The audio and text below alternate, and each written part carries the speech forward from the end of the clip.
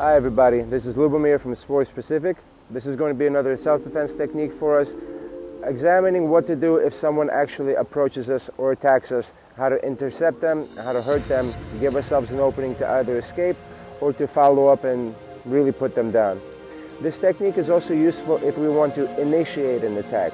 If you feel that danger is imminent, your best bet is to attack them before they attack you, which by the way is always a good idea. This is a good technique for that as well. So Amir and I are going to be demonstrating a jab to the eyes followed by a knee strike, or a strike to the knee followed by an eye jab. So my assistant Amir here is going to play the attacker. Essentially, I'm looking at a range of attack either from kicking range or from striking range. Either I'm able to reach him with my leg or with my hand. Now again, this can be applied whether he's attacking me or whether I decide to attack him. There are two ways to go about this. It's basically my two favorite techniques. It's a jab to the eyes and it's a strike to the knee. To the knee, I'm going to be striking either with the ball of my foot or the toe of my shoe, or I'll be striking with the instep, the arch of my foot, in this manner here.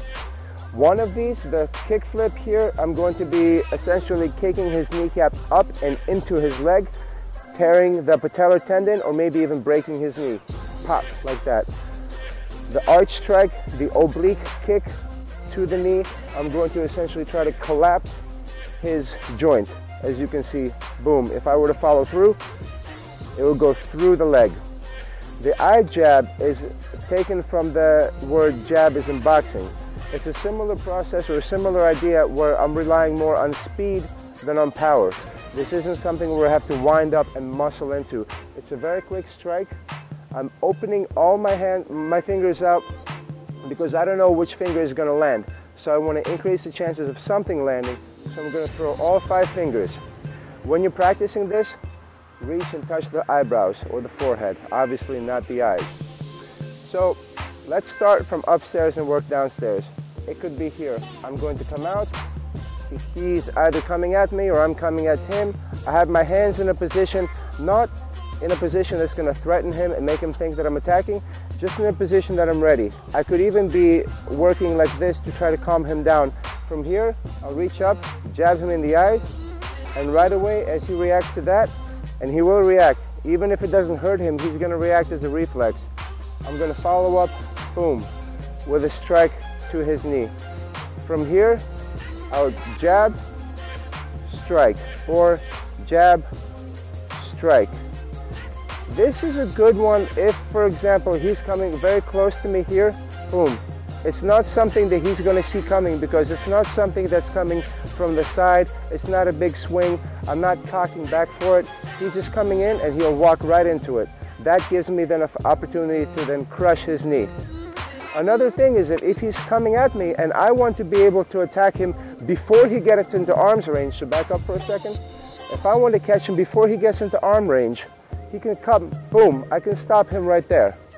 It's going to create enough of a shock, enough of a reaction to where he's going to pay attention to it for just long enough to where I'll be able to follow up and immediately go into his eyeballs. Each one gets a sharp pain, each one gets a sharp reaction. So again, I can either go 1, 2 or 1, 2.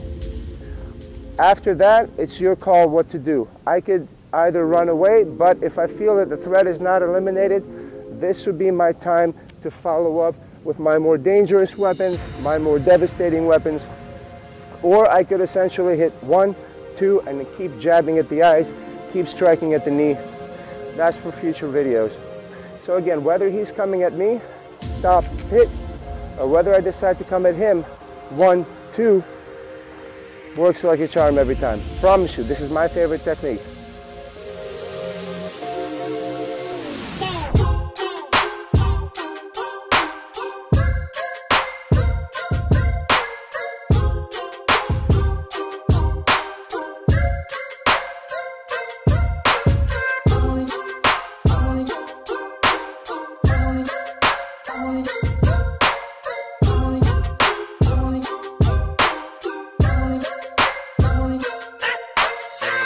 Yeah.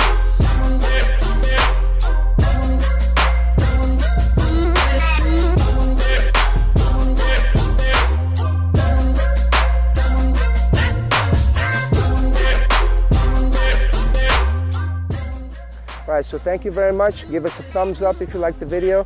Don't forget to subscribe to our channel. Thank you to Amir for joining us today. Lubomir with SportSpecific, www.SportSpecific.US.